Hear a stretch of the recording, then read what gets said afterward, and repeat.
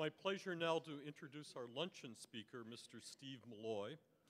He is the founder and publisher of junkscience.com and a prolific author on such themes as healthcare scams, EPA cleanup standards, the nuclear power industry.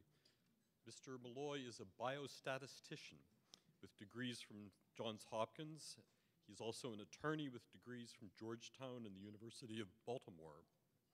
He has concurrent positions at the Competitive Enterprise Institute, the Center for Security Policy, and the American Tradition Institute. He's appeared frequently in print in venues such as the Wall Street Journal and Investors Business Daily, and in person as a commentator on Fox News.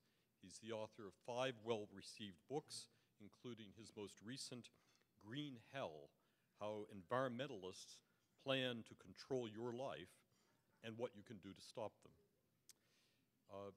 As the many writers present here know, authors are not always responsible for the titles of their books. Editors and publicists have a hand as well, so I'm not quite sure whether the all-out frontal assault on environmentalists in the title of Steve's book was his idea, but it might well be. Steve is a pull-no-punches guy when it comes to the frantic efforts of some environmentalists to invent what they cannot know, to extrapolate beyond the bounds of reason, and to sow fear based on imaginary dangers, and to abuse the good name of science. I will let him demonstrate all of that in his own inimitable style in a few minutes, but before I unleash Steve, I want to present a context for why I've asked him here today. Environmentalism is a relatively new topic for the National Association of Scholars. There's no mention of it in the early volumes of Academic Questions in the 1980s, and only a few passing glances in the 1990s. The topic simply was not in focus for the NAS as a source of significant campus mischief comparable to racial preferences, multiculturalism, academic feminism, efforts to dismantle the core curriculum, hostility to Western civilization, the politicization of science, and so on. Wait a minute. The politicization of science? Yes, that was a long-standing area of inquiry for the NAS, but somehow NAS failed to register the growing affinity between political activists and environmental alarms. That changed in October 2007 when the NAS bumped into the University of Delaware's dorm-based indoctrination program, which forced hardcore leftist ideology on students and sent those who resisted to what the university itself called the treatment. The Foundation for Individual Rights in Education, FIRE, did a splendid job in shaming the University of Delaware into dropping that program, temporarily it appears, while the NAS worked behind the scenes. As the dust settled, Adam Kissel, who was then at FIRE and who's here today, pointed out an oddity to me. The Delaware program, which focused mainly on race and sexuality and had very little to do with environmentalism, was, according to its internal documents, a sustainability program. Now, to the extent that word meant anything at all to me, it meant this was warmed over environmentalism, but I was wrong. We wondered why it was called that and began to tug on that thread. We soon discovered that the word sustainability was a term of much broader scope than it sounded. To its main proponents, the word designated a combination of anti-free market economics, a collective struggle for a social justice agenda, and an anti-fossil fuel environmental agenda, frequently pictured as 3 circles overlapping, and sustainability is at the center of the overlap. This isn't the place to expatiate free over how all of this applies to higher education, but NAS began what was and continues to be the only systematic effort among higher education watchdogs to track what the sustainability movement is up to. For a while, we called it, How Many Delawares? We devoted a special issue of Academic Questions on the movement, We created an online encyclopedia, adopted a formal policy statement, and published well over 100 articles on our website and elsewhere about the movement. The topic inevitably fronts on the debate over global warming, and here comes a disclaimer. The National Association of Scholars is not positioned to weigh in on the substance of scientific disputes, and we have members on both sides of that debate. When it comes to the science of global warming, we are resolutely in favor of good science, transparency of methods, open access to data, and a peer review process kept free of skullduggery and intimidation. The existence, consequences, causes, possible remediations of global warming aren't our subject, but the misuse of science to advance a political agenda, any political agenda, is very much our concern.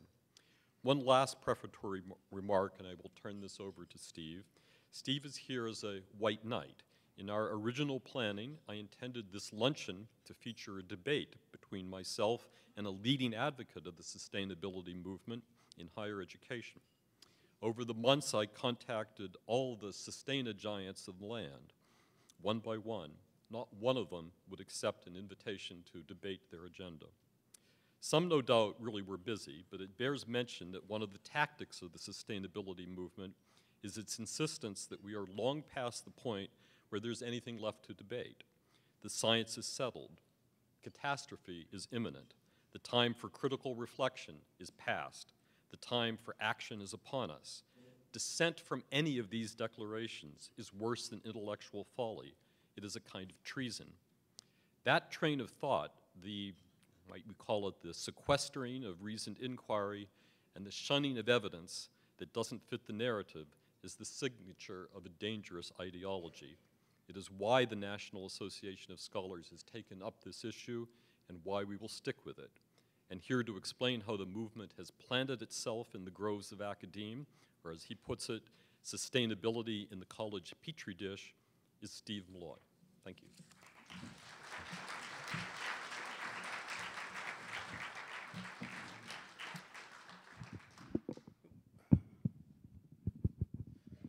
So good afternoon. It's a great honor to be here today. I want to thank Ashley Thorne for remembering me from a couple years ago when I met her, Peter and the National Association Scholars for inviting me to speak. It takes a certain amount of courage for a group that calls itself the National Association of Scholars to invite a guy from a website called junkscience.com to be the Luncheon Keynote on his 25th anniversary. Peter asked me to talk about the sustainability movement on college campuses. Before I do that, I feel that it's incumbent upon me to explain what might qualify the possibly scandalous junk science guy to pontificate on the seemingly very serious topic of sustainability. So who is Steve Milloy, and why am I here instead of, say, Al Gore? Well, in the spirit of the National Association of Scholars, I have actually spent a great deal of time in school myself.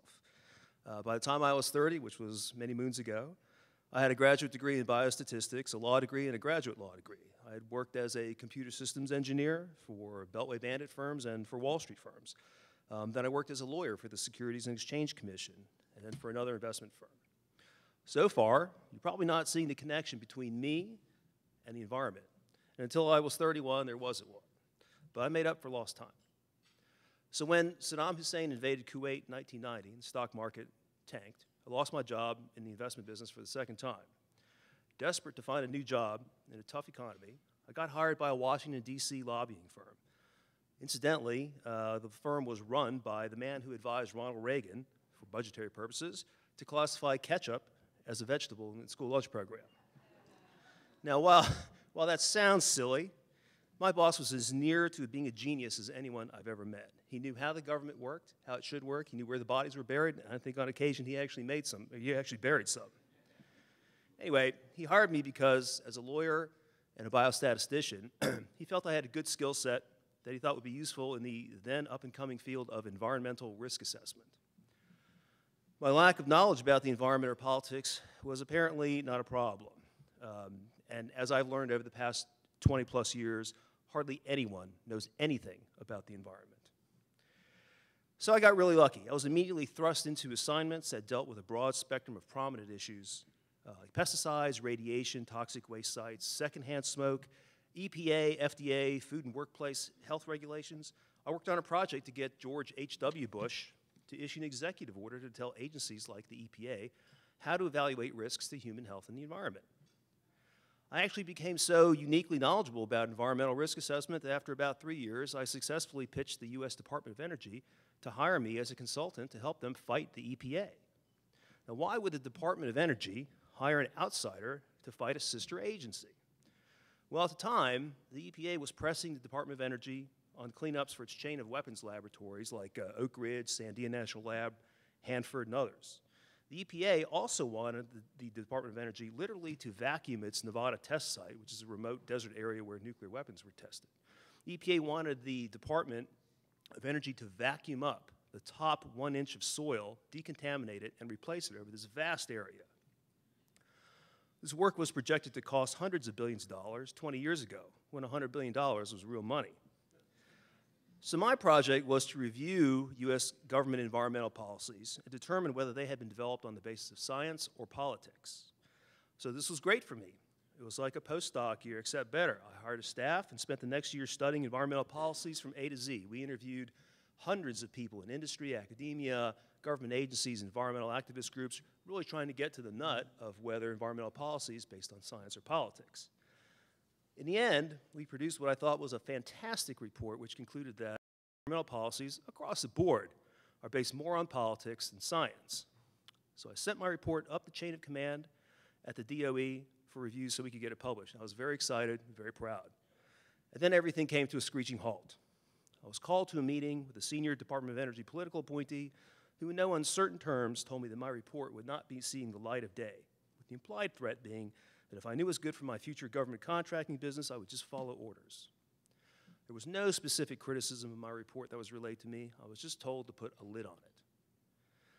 But even though I was a political novice at the time, it was easy to figure out what the problem was. Although my project started under the administration of George H.W. Bush, it was completed under the administration of William Jefferson Clinton. As far as the Clinton administration was concerned, what I did was incredibly politically incorrect. The environmental movement, its myths, the EPA, you see, are sacrosanct, and not open to question. What they didn't count on, of course, was that I don't particularly care for authoritarians, or their organizations. So I said goodbye to my lucrative career as a Beltway bandit, took my report, and published it with my own money. I pitched it to the Wall Street Journal, which covered it in a lead editorial in December 1994, and that launched me on my career as the bête noire of the environmental movement. Now, I've related the story not because what I'm about to tell you about sustainability comes from a textbook or Wikipedia or years of blogging in my pajamas, but it comes from a career's worth of trench warfare, hand-to-hand combat with the EPA, the environmental movement, and even their industry victims and abettors. So let's talk about sustainability. What is it? Its basic conceit is that we only have one Earth, which is true. And if we use it up or pollute it beyond recognition today, there will be no Earth left to use or pollute tomorrow. But of course, we can't use the Earth up tomorrow either, since we'll need it the day after. But since we need to use and pollute at least part of the Earth and to make it through today and tomorrow and into the day after, we need to figure out a way to ration our use of the Earth so we don't use it up, pollute it all at once. This rationing of the Earth's resources is sustainability. Now, while the theory of sustainability appears to have a great deal of intuitive appeal, the reality of sustainability is actually quite different. In all the years that I've worked on environmental issues, I've only run across one example where the concept of sustainability was actually test-driven. At least it almost was. In the mid-2000s, I managed a publicly traded mutual fund called the Free Enterprise Action Fund. Taking a page from the environmental activist book, we bought shares in companies that were either being assaulted by radical environmentalists or had already been captured by them. One of these companies was the investment bank of Goldman Sachs. In 2005, we discovered that Goldman Sachs had used about $60 million of shareholder money to purchase 800,000 acres of land at the bottom of the world in Tierra del Fuego, and had then donated the land to a green group called the Wildlife Conservation Society. We took our complaint to the Goldman shareholder meeting, which happened to be the last shareholder meeting for then Goldman CEO Hank Paulson, a fearsome Wall Street personality who went on to become George W. Bush's Treasury Secretary. We proceeded to turn what Paulson had expected would be a 10-minute farewell shareholder meeting where he'd be applauded for another quarter of record earnings. We turned it into a one-hour nightmare, which we accused him of using shareholder money for his own personal agenda. Paulson, you see, was not only the CEO of Goldman Sachs, he was also the chairman of the Nature Conservancy. Paulson's son was a trustee of the Wildlife Conservation Society, the group that picked up the 800,000 acres in Tierra del Fuego. But that bit of corruption was only the tip of the iceberg. In time, we came to learn the whole sordid history of this particular tract of land and its nightmarish intersection with sustainability. The land had originally been purchased by a Washington state timber company called Trillium. The CEO of Trillium, a guy named William Sirey, turned out to be rather green for a timber company CEO. He had actually purchased the 800,000 acres 9 years before Goldman had donated in order to save it from a Japanese purchaser who wanted to clear-cut the land and sell the wood. So Trillium outbid the Japanese, bought the land for $200 million, and announced that it intended to do the world's first sustainable logging project on the 800,000 acres. Trillium hired respected foresters to develop a sustainable logging plan that was hailed by conservationists as visionary. And conservationists are distinct from environmentalists. In short, Trillium said it would harvest only a very small portion of the trees every year and put some parts of the tract permanently off limits to logging. But here's where Trillium made its fatal mistake. Trillium invited the environmental community to bless its plan and invited the Greens to help implement it as well. In particular, Trillium began working with the Nature Conservancy, which at the time had a board member named Wendy Paulson, Hank Paulson's wife. While the Nature Conservancy pretended to help Trillium with its groundbreaking sustainability project, the rest of the environmental movement, about 200 groups, formed a global alliance determined to stop Trillium. Lawsuits were filed. Eventually, Trillium persevered, meanwhile hoping that the Nature Conservancy was actually helping it. The lawsuits went on for 9 years. And yes, in the end, Trillium emerged victorious from the litigation, but it was a Pyrrhic victory. The 9 years and lost revenues and litigation expenses had weakened Trillium to the point where it wound up in bankruptcy court, where the notes securing the land were to be auctioned off. Although Trillium was able to raise enough money to outbid everyone else that appeared to be interested in the notes, at the last minute, Hank Paulson and Goldman Sachs came in, outbid Trillium, and acquired the land. Now, at this point, you might think that a savvy financial powerhouse like Goldman Sachs would take these 800,000 acres of forest, a multi-billion-dollar asset, and log it for itself. Instead, the Hank Paulson-led Goldman Sachs gave the land worth billions of dollars to the Wildlife Conservation Society and took only a $34 million tax deduction. When we brought this to the attention of Goldman Sachs at the shareholder meeting, Goldman's board of directors essentially fined Paulson $100 million. But the dirty deed, the sabotage of Trillium's plans for a sustainable forestry project, was not unwound. That was 7 years ago. Today, the 800,000 acres in Tierra del Fuego remains unproductive. Trillium had anticipated revenues of $150 million annually from its sustainable forestry project. Instead, the Wildlife Conservation Society is now trying to figure out how to develop it into a site for ecotourism, which is pure foolishness, as Tierra del Fuego is a cold, windy, remote part of the world. Now, the sad tale is the reality of sustainability. It's only a notion, the purpose of which is to fool people into thinking that environmentalists exist on some higher moral plane than the rest of us. It's the environmentalists that are thinking of and planning for the future. Otherwise, the rest of us greedy Earth user-uppers would just wreck the planet for future generations. In reality, sustainability is a con. It's a fraud. There's no there there. The real essence of sustainability is denial. It's saying no, you can't cut trees down. No, you can't use fossil fuels. No, you can't use water. You're not even supposed to be. When I started working as a consultant in 1990, one of the huge environmental controversies was trash. Consumption and its attendant waste disposal was not sustainable because the environmentalists said we were running out of landfill space. 20 years later, however, we have more people buying more stuff, creating more waste than ever, even with all the recycling that goes on.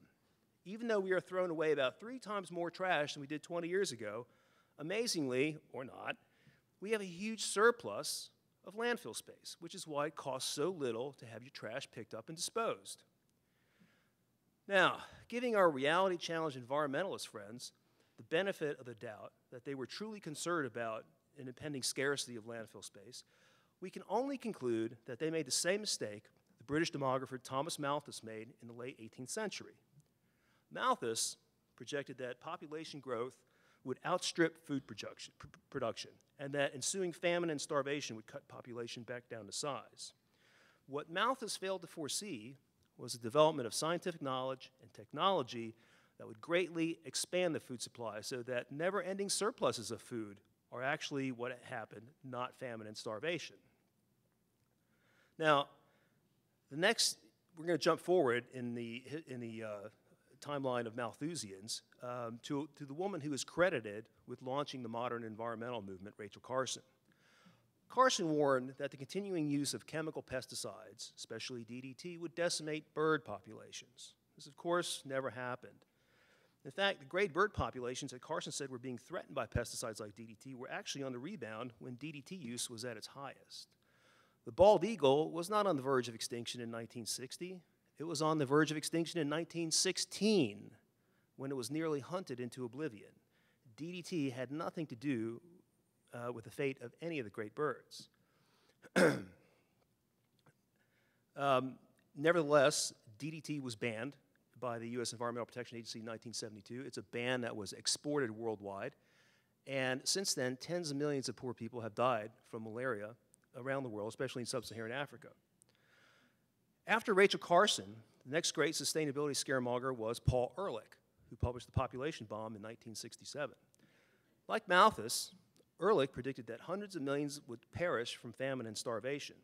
To avoid this, he advocated, among other things, that the government spike drinking water with contraceptives. He fretted that fossil use was unsustainable because of heat-trapping carbon dioxide. Paul Ehrlich was actually Al Gore before Al Gore was Al Gore. But Ehrlich turned out to be wrong, including about global warming. But that is a topic for another discussion. Even though Ehrlich's population and global warming fear-mongering was entirely wrong, and because environmentalists are so totally beyond shame, he went on to bet Julian Simon in 1980 that the prices of 5 metals, tin, nickel, tungsten, copper, and chromium, would be scarcer and cost more in 1990 than 1980. Simon won the bet handily as the availability of each metal increased during that 10-year period. And you may be interested in knowing that, just for grins, President Obama's current top science advisor, John Holdren, helped Ehrlich pick the metals to bet on. Simon tried to get a second bet going with Ehrlich, but Ehrlich wisely chickened out. So let's talk about some other sustainability myths and realities. We hear from environmentalists that fossil fuel use is not sustainable. If they're not complaining about air pollution, then it's global warming, or that we'll simply run out of fossil fuels. The air quality reality, however, is that we burn more fossil fuels than ever, and our air, and I'm talking about China, I'm talking about U.S. air, the vast majority of the time is as clean and safe as it was before the revolution. I don't really want to talk about global warming because that is a separate discussion worth hours and hours. But suffice it to say that over the past 17 years, we've emitted more than 500 billion tons of carbon dioxide into the atmosphere. Atmospheric carbon dioxide levels have gone up 7 to 8%. And everyone agrees there's been no meaningful change in global temperature during that period. And we know from atmospheric physics that the next 500 billion tons of CO2 emitted will have less atmospheric impact than the previous 500 billion tons. So we've dispensed with air pollution, global warming. Are we running out of fossil fuels? Well, the answer is an emphatic no. Even without considering the new fracking technologies, other technologies making it possible to recover more oil from known and even previously tapped out formations. Humanity has so far used about 1 trillion or so barrels of oil, but just recently, at least 200 billion barrels of oil was discovered in the Australian outback. That find itself may actually hold 1 trillion barrels of oil. Now, if we bring in hydraulic fracturing, or fracking as the environmentalists like to call it, Fracking has been an energy game changer. In the last 5 or 6 years, the U.S. has gone from a net natural gas importer to having enough natural gas to export. We have so much natural gas, the glut is so severe, the prices are so low, that it actually endangers the viability of the U.S. coal industry, which has several hundred years of reserves itself. The New York Times recently reported on a shale formation in the western U.S. called the Green River Formation. It has been estimated to hold 3 trillion barrels of reserves, more than all the known reserves in the world. Now, I'm not saying we're going back to 50 cents per gallon gasoline, which was when I started driving. Global demand is growing, especially in India and China, but we aren't running out of fossil fuels either. What about water? Well, this shouldn't be news to anyone. Water is the most abundant substance on the planet. Now, there may be occasional droughts, reduced snowmelts, and other natural and man-made shortages of water, but there's no way we're running out of water. We may need to figure out how to get water from where it is to where it needs to be, but there is plenty of water. We may have to import water from Canada, which holds 20% of the world's fresh water. We may have to desalinate seawater. We may have to rethink how we do stormwater management. Worst case, we may have to say goodbye to minor species of fish, freshwater fish that no one really cares about to start with. And right now in California, in San Joaquin Valley, farmers are fighting to get water. The federal government doesn't want to give them water because it's endangering this little fish called the snail darter. So we may wind up paying slightly more for water, but rest assured there is plenty of water. The only question that remains is whether the environmentalists will allow us to access it. That is the sustainability problem. Let's talk about population sustainability. There are 2 aspects of this question. First, while environmentalists assert a love for the planet, people take a decidedly back seat. Tens of millions of sub-Saharan Africans and others have died, and billions have been sickened from malaria since the sustainability movement labeled insecticides as unsustainable. 8 million children die annually from vitamin A deficiency. Now that we have developed, through biotechnology, vitamin A-enriched golden rice, many of these lives might be saved. Yet the green movement stands in lockstep against golden rice because biotechnology, by their decree, is not sustainable. But it might be sustainable for those poor children, or at least some of them, who are dying from vitamin A deficiency. You know, the #1 killer in the world is poverty, especially where it prevents people from clean water, sanitary living conditions, and electricity. But around the globe, efforts to improve basic living standards among the poorest people are routinely blocked by environmentalists. Our green friends say they worry about global warming causing flooding in Bangladesh, but not because they're genuinely interested in preventing the disaster, but so they can use the notion of flooding as a tragedy to advance their political cause in the U.S. Paul Ehrlich, our green demigod, population control demigod, is still a member of Stanford University and a member of the prestigious National Academy of Sciences. He said in the population bomb that the ideal global population is around 1 to 2 billion. And that was 45 years ago when the population was already double his ideal level. Who's going to step off the planet? Ehrlich's problem, and that of the sustainability movement, is that they view people as burdens on the planet. The rest of us know from experience that Paul Ehrlich is dead wrong, and that people are blessings and resources. Now, the second aspect of the population sustainability issue is actually the real sustainability problem that sustainability advocates have entirely overlooked. And that problem is the sustainability of the welfare state. In the 1940s, about 40 workers supported each Social Security retiree. Today, it's less than 3 workers. And in the interim, not only have we jacked up Social Security wages, we've also added other entitlements like Medicare and now Obamacare. Meanwhile, our sustainability friends have been pushing birth control and abortion. Now, far be it for a libertarian like me to tell people how to manage their personal reproductive activities. But I would suggest to you that the welfare state will be unsustainable if we continue the war against reproduction. Finally, let's talk about the sustainability movement on college campuses. College campuses are obviously the perfect breeding grounds for environmentalism and sustainability. You've got kids who have spent 12 years in secondary school learning nothing. Most of what they've learned about the environment amounts to little more than political correctness. And as we all know, universities are stocked with left-leaning academics to start with. Add to this the fact that the academics who do research on environmental issues more than likely get grant money from the pro-sustainability federal government. So kids that come into college not knowing anything about the environment are not likely to graduate knowing anything either. Possibly worse than not learning anything is that environmental topics in college are taught dogmatically.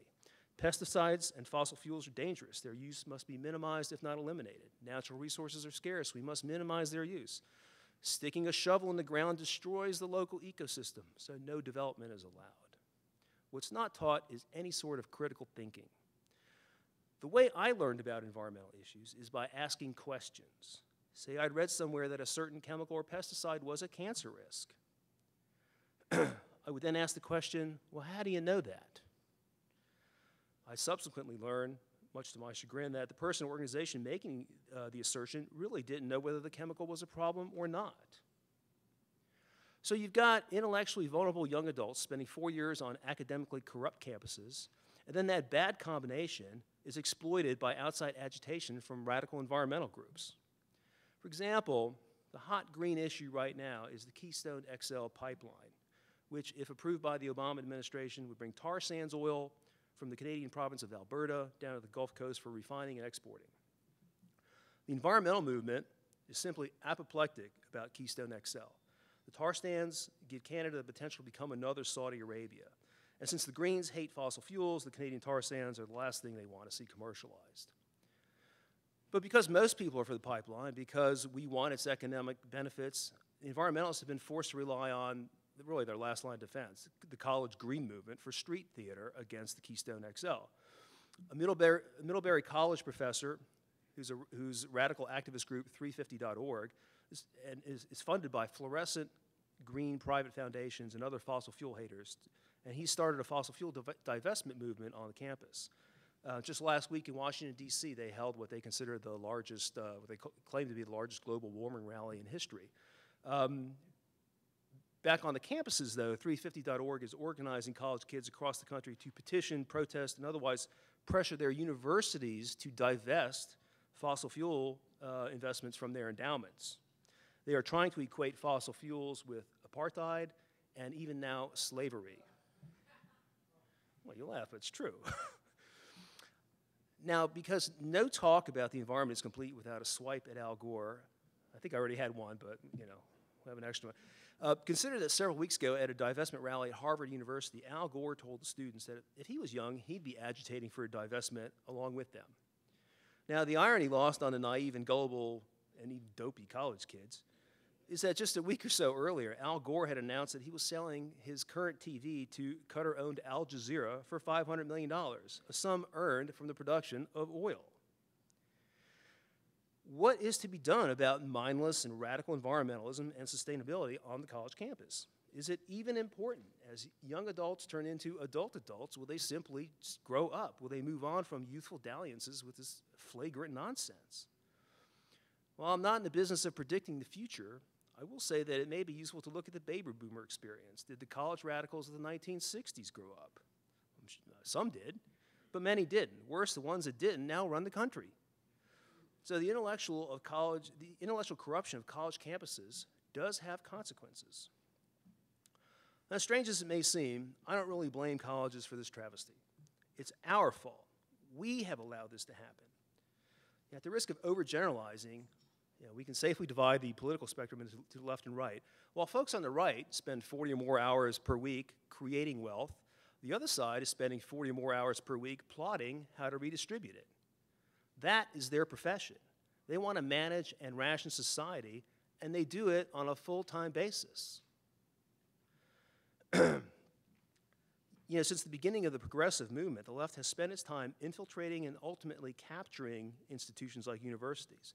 By now, the left has captured virtually every major societal institution, including most large publicly traded corporations.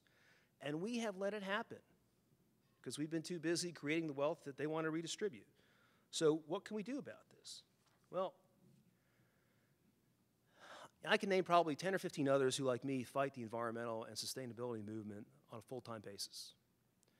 But we few are up against dozens of major environmental organizations, each with scores of staff and billions of dollars in funding, all working to remake society as they see it. Now, if I was a Malthusian, I would say that we're all doomed. The Greens are strangling our economy, they're strangling our society, It appears that all is nearly lost, especially after last November. But I'm not a Malthusian. Previously unforeseen technology has helped us avert one disaster already. My fellow global warming skeptics and I have so far frustrated the Greens from capturing control of the economy through carbon emissions regulation. We could not have done it without the internet, which, like the printing press did 500 years ago, ended controlled distribution of news and information. Now, since I don't know how much longer this small band of skeptics can continue to struggle alone against this huge green movement, we are getting older, and the battle does get wearisome. I encourage all of you to get involved in whatever way you can.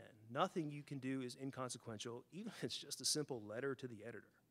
I urge you to be passionate about this issue. The sustainability movement is not about making sure there's enough Earth left for people to live on in the future. It's not about saving the polar bears. It's about totalitarian-style control of every aspect of our lives. These people want to tell you where to work, where to live, whether to live, how much water you can have, how much electricity, what kind of food you should eat. Just every aspect of your lives. I mean, we already have, green-approved toilets. We're implementing green-approved light bulbs. Just a couple years ago in California, the Greens tried to ban the sale of dark-colored cars. Okay, so you couldn't even have the color car you wanted. I mean, it really is every aspect of your life. And I would be remiss if I didn't tell you that the United Nations has a sustainability program called Agenda 21. As its name sounds, it's a plan for global management for the 21st century. I wish I had a PowerPoint so I could show you the picture. But when you go home today, I want you to Google Agenda 21 map. You'll get a mostly yellow, orange, and red map of the U.S. that lays out how the UN Agenda 21 plan would restrict private property and development in the U.S. It's a shocking image because it's all yellow, orange, and red, except for a little bit of green, which is the allowable spaces for humanity on the East Coast and maybe around Los Angeles. Now for a natural-born anti-authoritarian like me, opposing this sort of control of my life is a no-brainer. But when I learned that it was based on all pack of lies to start with, I understandably became incensed. And I urge you to become incensed too. Thank you.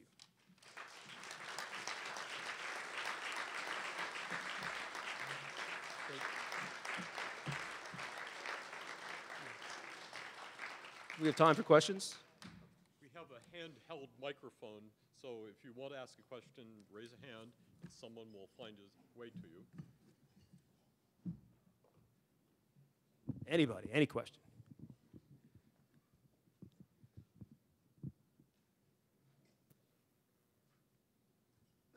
Yes, concerning Tierra del Fuego. Where are you? Here. Where?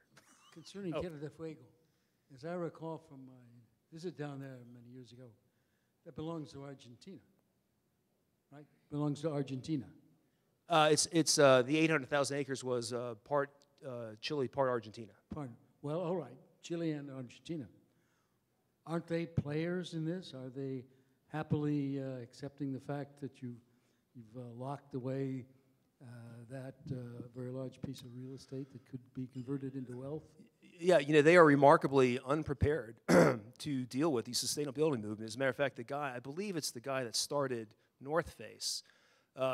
He has bought enough land. He has almost bisected Chile with his land holdings, and I believe there's some ongoing litigation about this.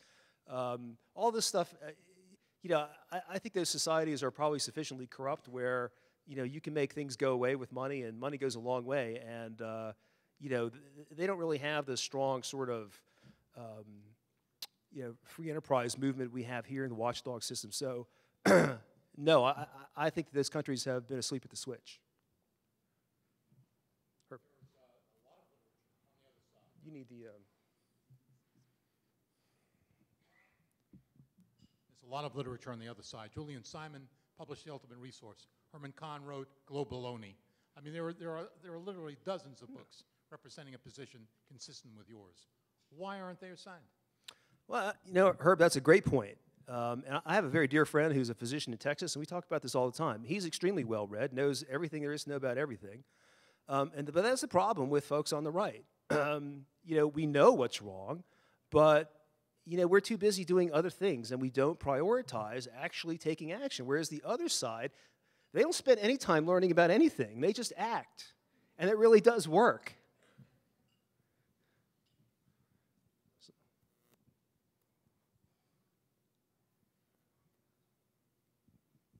Would you comment about our glorious mayor and his agenda, and the fact that many conservatives, particularly conservatives with money, like very much? Yeah. And second, what is he likely to do with his foundation when he leaves office on this front? Well, you know, I would say for the most part, you know, Michael Bloomberg is, you know, New York City's personal tragedy, and I would kind of limit, you know, I think he's way off base with, you know, his nannying on salt, trans fats, you know, the going after 16-ounce sodas. I mean, this is crazy, but this is New York City's problem for right now.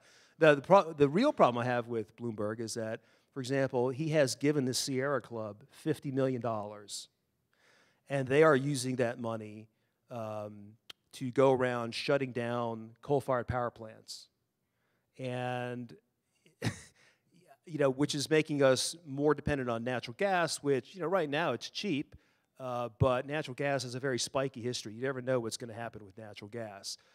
So, yeah, Bloomberg is a problem on the national level because of his foundation. I mean, he will use his money. He is very anti-coal. Last week in Washington, D.C., he gave a speech where he said, you know, coal is dead man walking. Coal provides 35%, 40% of our electricity. And for him, just, you know, based on junk science to go after coal is ridiculous. But, you know, when you have a lot of money, like George Soros, you can do whatever you want.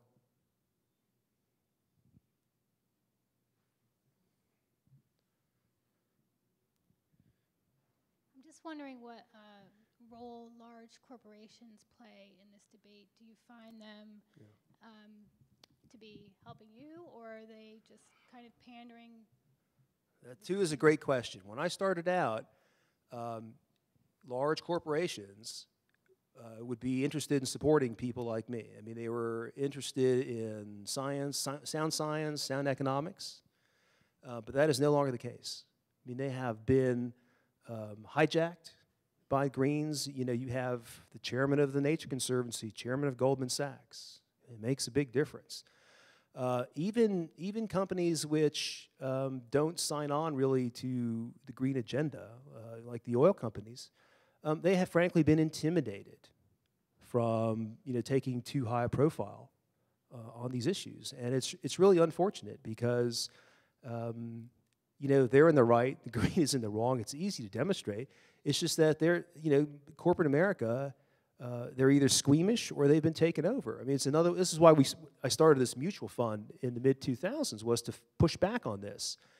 And you know, you wind up meeting a lot of CEOs and talking with them. You really find out that there's just a lot of, you know, if they're not empty suits on environmental issues, then, you know, they are like green plants. And you know, it's a real problem for America. Could you just give us a very simple distinction, usable for students, between weather and climate? Well, weather is what's happening out right now. Climate is a longer-term atmospheric condition. You know, we hear the term climate change, and I think it's really misused. You know, climate is always changing. However, it's changing. It generally changes very slowly, so you can hardly notice it. You know, people are calling what's going on right now climate change. Well, there is some climate change, but I don't know that we can really detect any significant climate change. You know, 30 years ago, the environmentalists were panicking about global cooling. Okay, then it became global warming. And when that stopped panning out, it became climate change. I think they've started to realize the silliness of that, and now things are speeding up. Last year was extreme weather, you know, Hurricane Sandy and everything else. And now I'm picking up that extreme weather is not where they want to go. They want to go with climate disruption. So, you know, not that that has any basis, but of course we're going to have to spend a couple years debunking climate disruption, whatever, you know, whatever that means. So. Yeah, so basically, you know, weather is short-term, climate is very long-term. Over here. Hello? Whoever has the microphone, they got the floor. Thank you so much. I think most of the people around respond well to almost everything, I think. One question is with respect to population. What if we do a little cost-benefit analysis here and we say to ourselves, okay, so let's say, why shouldn't we want half the population that we currently have in 10, 20, 30 years? Where's the downside? It seems to be the only downside that you pointed to is that we won't be able to afford to continue with Social Security and Medicare. And if that's the case, eventually a price is going to have to be paid. We can't continue to increase the population in order to support Medicare and Social Security. So why shouldn't we struggle to try to limit population to some extent and avoid some of the problems? And you admit that there are some environmental problems that come with population. Well, I abhor central planning. I think central planning is a failure. So population control as a matter of central planning, it just makes me, there's a natural effect when societies get wealthier, they have fewer children. You don't need to have 10 children with the knowledge that, only 3 of them are going to survive. You can just have 3 children, and the odds are pretty good that all 3 are going to grow up and do well. And I'm not for having more people to support Social Security and the welfare state. That's not me. I'm just saying that that's the liberal sort of hypocrisy or sustainability problem. I don't think we should be saying who can be born or who can't be born and how many people there should be. I think that this is a big planet, and there's lots of resources. As long as we have the ability to use them, the wealthier societies become, the cleaner, the healthier they become. We should be, if there is going to be a central planning policy, it should be encouraging economic development so that people can become wealthier. When you become wealthier, you become cleaner. I mean, just look at the United States and the Western and Europe compared with Russia and China and Brazil and Mexico. Environmental horrors where they live in dirty environments because they're poor. Look at the air pollution going on in China right now. It's because even with all the Chinese economic growth, they still don't feel that they afford the basic controls on their smokestacks.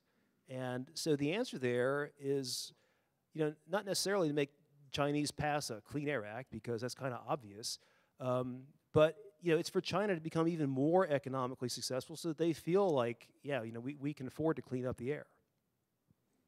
Hope that answered your question. Thank you. Can you comment on the recent narrative that if Congress doesn't pass any action regarding environmental stuff, that the president will do some kind of executive order action on this? Well, he doesn't really need executive orders per se, but he's got the Environmental Protection Agency, and thanks to Justice Anthony Kennedy, who granted the EPA the authority to regulate carbon dioxide and other greenhouse gases under the Clean Air Act, the EPA kind of has carte blanche to do what it wants. And the reason I say carte blanche is because it's very difficult to sue and beat EPA in court because the laws have been constructed. First off, these laws were all written by environmentalists, and they were written by environmentalists to be enforced by environmentalists. They were not written, contrary to the image of industry lobbyists out there, getting these laws just the way they want them. That hasn't happened in the environmental field. Industry tends to be victims of these laws. They cannot defend them. They cannot, the only way you can beat EPA in a federal court is if you find some egregious procedural error. You cannot question EPA science. You cannot question EPA economics. You cannot question EPA decision-making. All you can do is hope to find that they tripped someplace. So President Obama can do a lot through the EPA. Right now, in his last administration, he essentially proposed to ban new coal-fired power plants. In this administration, he is expected to set standards for existing coal-fired power plants that will drive them out of existence. And I think, and so people think, well, President Obama is for, fracking and natural gas. And in my view, he is only using natural gas because he's using natural gas to destroy the coal industry. Natural gas prices, there's a glut of natural gas, and he likes the glut because his glut has reduced prices so much that coal, which is really pretty cheap fuel, can't really compete with it in the U.S. anymore. And so utilities are starting to plan for a non-coal future relying on this continued glut. But I can assure you that President Obama and possibly a President Hillary after that, once coal is killed, they are going to kill fracking. Okay, and then what are we going to do? Now, if in my book Green Hell, I describe how the environmentalists, they don't like fossil fuels, they don't like nuclear power, they don't really like solar and wind either.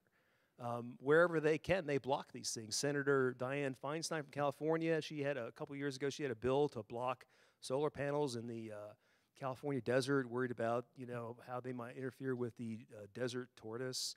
Offshore wind farms, you've got to do these environmental impact statements that focus on how the wind turbine pylons might interfere with the reproductive habits of whales. It's crazy. But to answer your question, President Obama has a lot of executive authority, and with a split Congress, the only tool the Republicans have is to say no. In the last 4 years, they passed a lot of bills to try to rein in the EPA and President Obama, but those things never had a chance in the Senate. And they seem reluctant to me to use their budgetary power. I mean, they could just say no. They could cut back funding for EPA, but they haven't been willing to do that so far.